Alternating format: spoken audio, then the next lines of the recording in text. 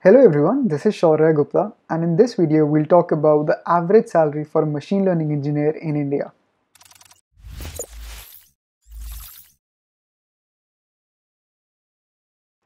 So basically the salary for any given role depends on various factors.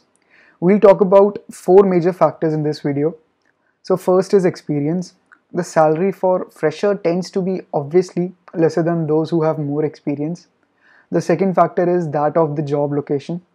And the third one is company.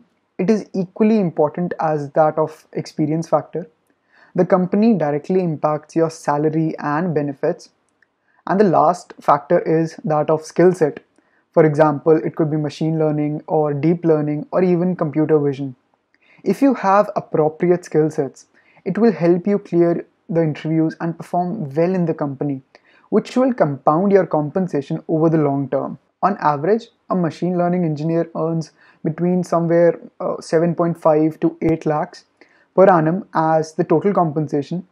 According to the Glassdoor data, the nationwide average is 7.6 lakhs.